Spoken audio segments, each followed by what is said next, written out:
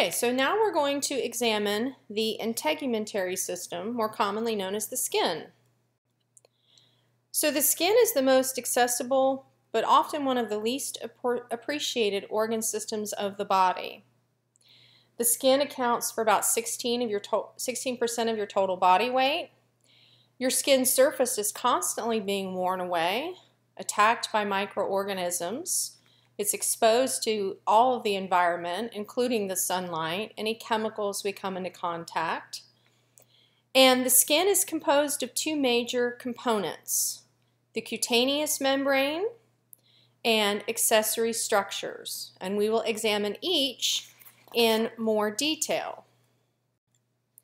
Now you should know the functions of the integumentary system.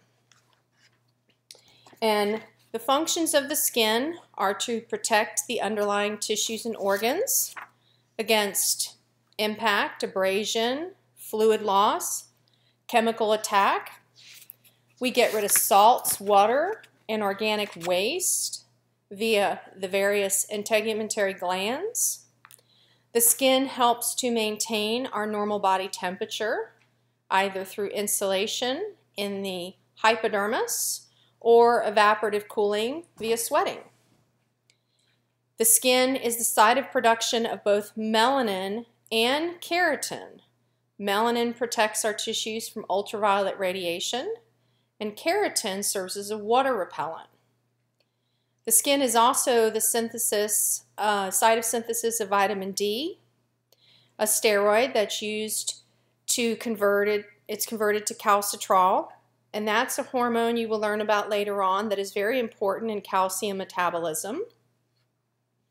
The skin is a storage of lipids and adipocytes in the dermis and adipose tissue in the hypodermis. And there's a number of receptors in the skin that allow us to detect touch, pressure, pain, temperature, stimuli, and that information can then be relayed to our nervous system for integration and processing. Now, the two components of the skin, there's two main layers of the skin, the epidermis and the dermis. The epidermis is the superficial region. The dermis is the middle region, and we will examine each. Let's take a closer look at the epidermis. The epidermis is the superficial layer, and the epidermis is composed of keratinized, stratified, squamous epithelium. The epidermis has cells, keratinocytes and melanocytes, and it also has other types of cells like epidermal dendritic cells. The keratinocytes divide and produce a fibrous protein, keratin. The melanocytes are in the lower portion of the epidermis and produce a pigment melanin, which helps protect our DNA. The dendritic cells are white blood cells from bone marrow to blood and are also macrophages that help activate our immune system. Now, thin skin has 4 strata layers, which we will examine. And thin skin covers most of the body surface.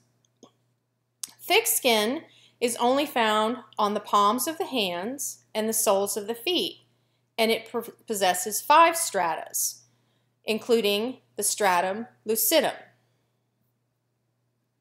So let's look at the stratum or layers of the epidermis.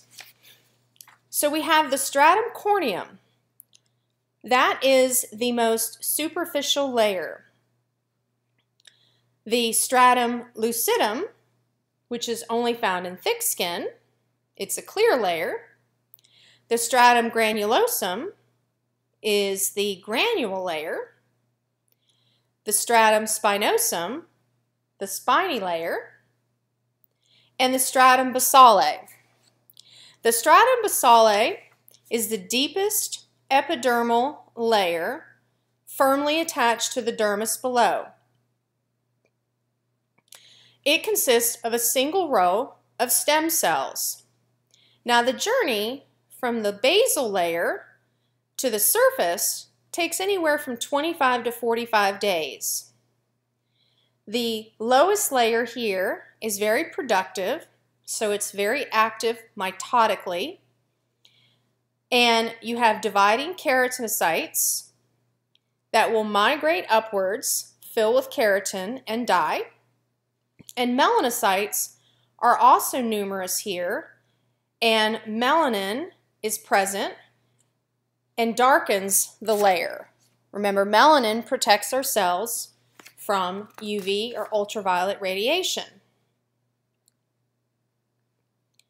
The next layer, the stratum spinosum, also called the spiny layer, contains cells that are attached to desmosomes, and you see abundant melanin granules and dendritic cells, Langerhans cells, also here, which help protect and are a part of our immune system. This layer is also active metabolically. It is several layers thick. Now we have some mitosis, but it's reduced from the basal layer below. The next layer, the stratum granulosum, or the granule layer, is a thin layer, 3 to 5 cell layers in which the cells start to flatten out. This is what we call a dying layer. The cells are flatter, the nuclei is disintegrating, and keratin production begins, and you can start to see the granules, hence its name, the stratum granulosum. The stratum lucidum is the clear layer, and it's found only on the palms of the hands or the soles of the feet. It's a clear band, several layers thick, with keratin granules adhered to collagen fibers. There's no nuclei or organelles. So it's basically a few rows of flat, dead keratinite cells. The stratum corneum, the horny layer, or the outermost layer, is a layer of flat, dead cells, several rows thick. It is keratin filled. You may also see some accumulation of the keratin pigment. It's thicker in parts of the body where friction occurs. The cells flake off through wear and tear, and it functions to protect from abrasion and penetration, waterproofs, and is a barrier against biological, chemical, and physical hazards. Remember, the epidermis is avascular, but it has an extensive nerve supply. And we will be examining some of the sensory receptors that are found throughout the skin. Now, the ridges of the skin, the deeper layers of the epidermis, form epidermal ridges, which extend into the dermis and are adjacent to the dermal projections called dermal papillae that project upward to the epidermis. These ridges and papillae are significant because they greatly increase the surface area for attachment, firmly binding the epidermis to the dermis. The patterns of the dermal papillae in the thick skin on the surface of the fingertips produce fingerprints, which can be used to identify individuals in criminal investigations for quite some time now. And here you can see the dermal papillae, which produce the fingerprint patterns. The dermis is a strong, flexible layer of connective tissue. It consists of 2 layers, the papillary and the reticular layer. It also has cells such as fibroblasts, macrophages, some mast cells, and occasionally white blood cells. The papillary layer is close to the stratum basale. It consists of loose connective tissue, elastic, and collagen fibers. The top surface forms the projecting cones, which form the dermal papillae, which we just examined, that push up into the epidermis into ridges, making our fingerprints. The reticular layer is dense, irregular connective tissue, and all three fiber types, elastic, collagen, and reticular, can be found here. Remember, the dermis has an extensive blood and lymph supply. Blood supplies both the dermal and epidermal layers. The lymph supply returns excess fluid to our venous blood supply to prevent tissue edema. The nerve supply to the dermis is important in both motor commands and sensory input from the receptors found in the skin.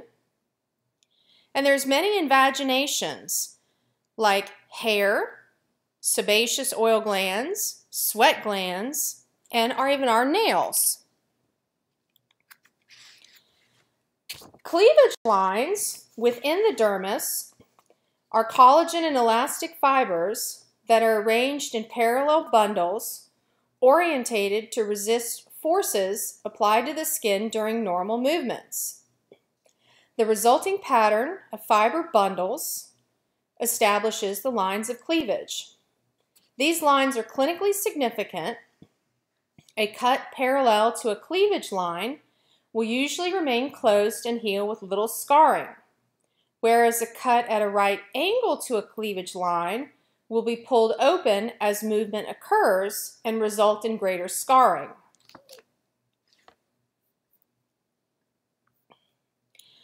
The subcutaneous layer is the hypodermis. It connects our skin to underlying muscle. It is composed of adipose connective tissue and some loose, dense, irregular connective tissue. Some sweat glands are present. We have vessels and nerves here, and it functions as an energy storage, insulation, and cushioning protection. Now, our skin color results from different pigments. There's 3 pigments that contribute to skin color: melanin, keratin, and hemoglobin. Melanin has variations in hue and intensity from reddish brown to yellow brown to brown black to black, and is responsible for darker skin colors. Skin tone is determined by the amount of melanin produced, not the number of melanocytes. Variations in gene activity will produce this variation in color. Freckles and pigmented moles are also local accumulations of melanin. Keratin is a yellow pigment related to vitamin A and accumulates in the hypodermis and stratum corneum. Hemoglobin is related to our blood vessel distribution. When we dilate our vessels, we increase flow. Caucasian skin has very little melanin, so hemoglobin, which contributes to the pink reddish hues of skin, is visible. Any clinical color change that occurs in skin could be indicative of a possible disorder.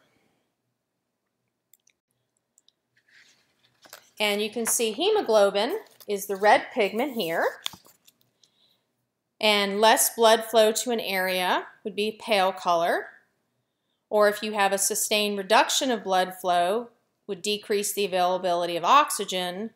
Lower oxygen levels makes hemoglobin darker red. So from the surface view, our skin would have a bluish color and could be indicative of cyanosis.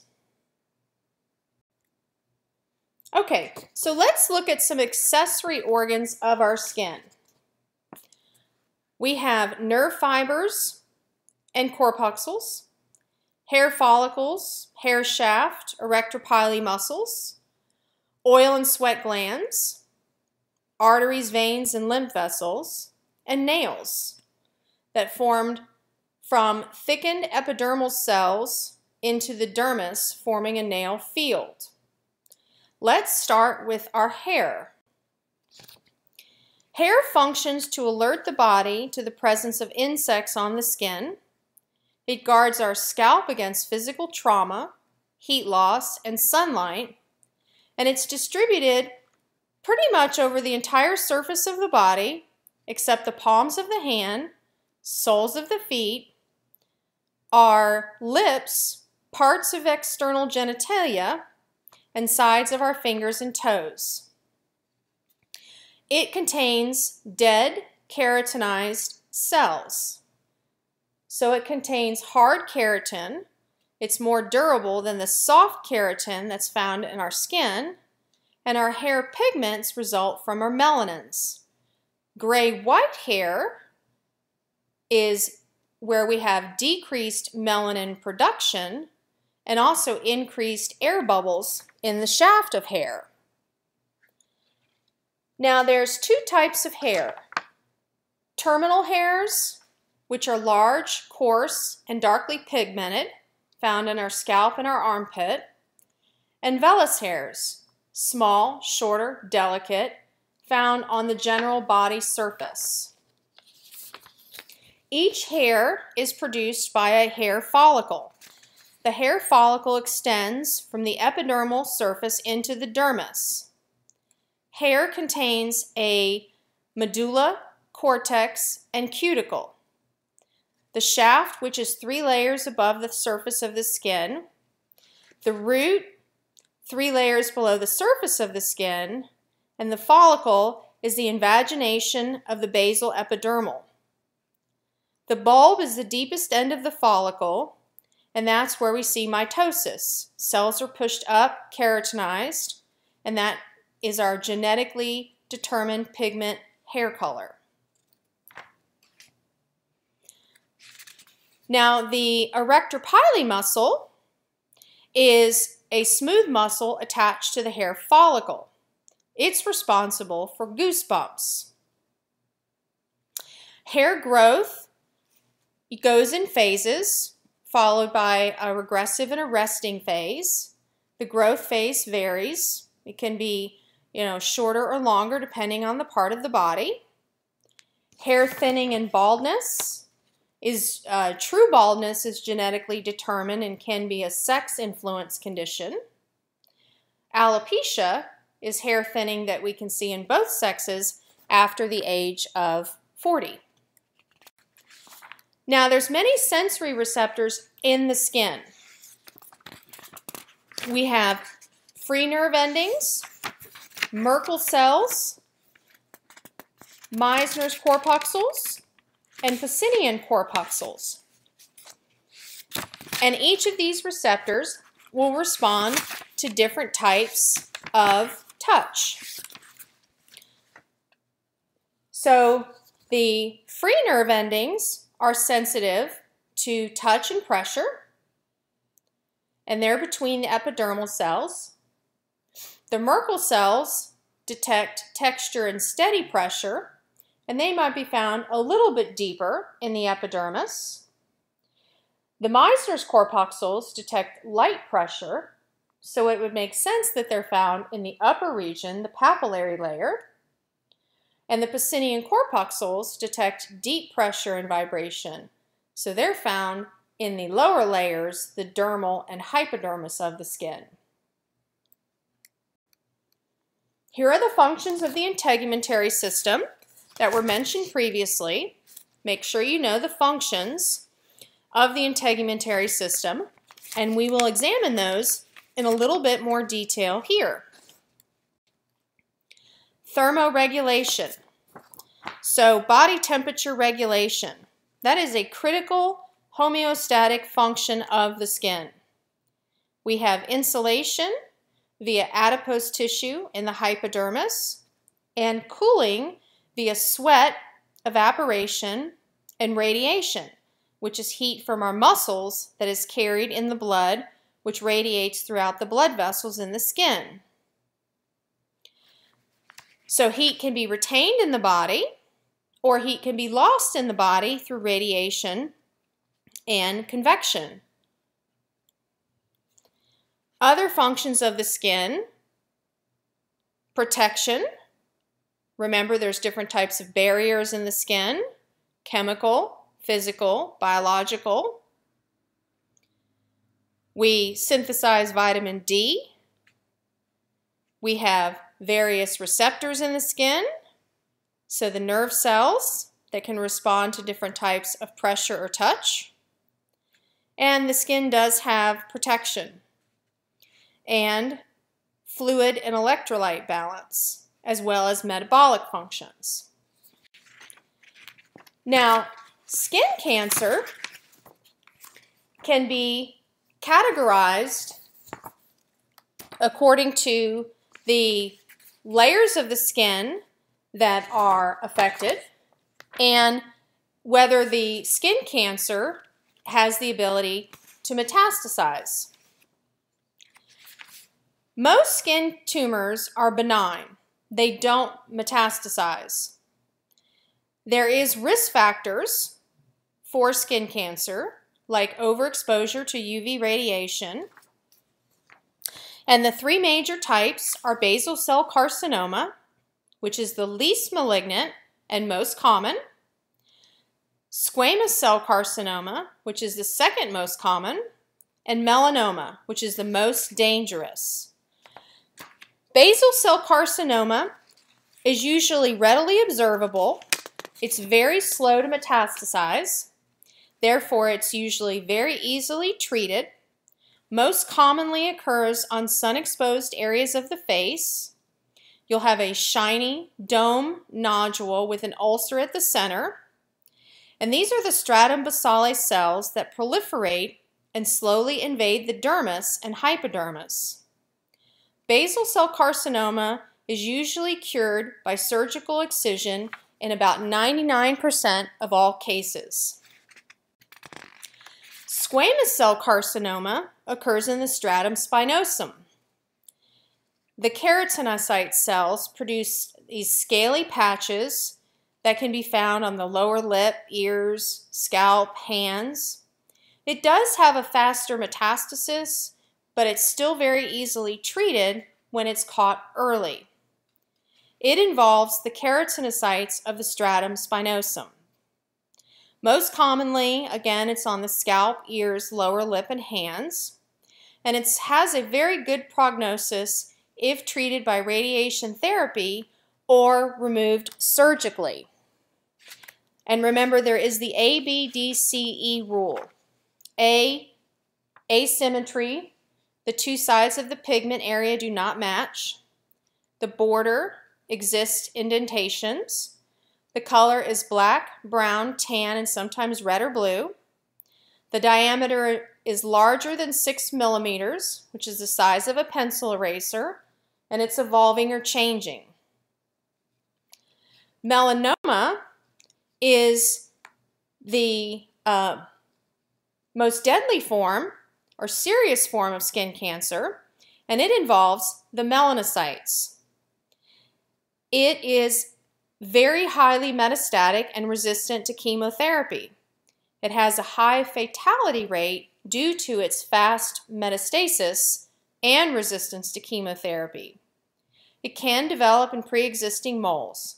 And again, prevention is that early detection via the ABCDE rule. It can be treated by wide surgical excision accompanied by immunotherapy. Now, there is other forms of skin disorders that you should be familiar with. Eczema, for example, is a type of skin disorder which is an allergic reaction that manifests as dry, itchy patches of the skin that resemble rashes. It can be accompanied by swelling of the skin, flaking, and in severe cases, bleeding. Many people that suffer from eczema have antibodies against dust mites in their blood, but that link has not been proven yet. Symptoms are usually managed with moisturizers, corticosteroid creams, and immunosuppressants.